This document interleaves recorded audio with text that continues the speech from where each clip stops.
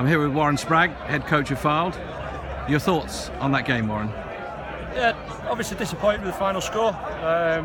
We were in that game all the way through and we'd have wanted to come away with a win. Actually, loads of the stuff was really positive.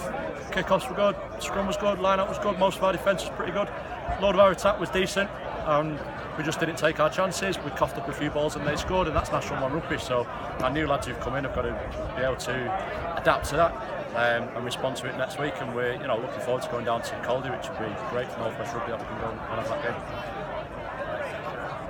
Thanks very much. That's excellent. Thank you very much. No problem.